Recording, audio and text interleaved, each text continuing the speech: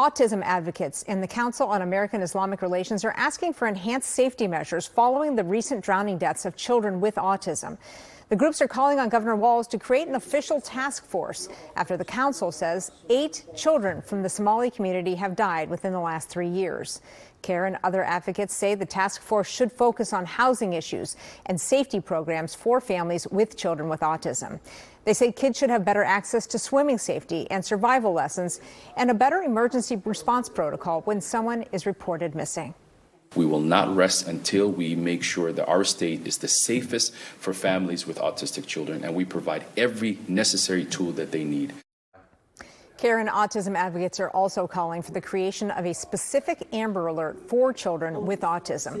Gordon Severson will have much more on this coming up for us on CAIR 11 News at 5.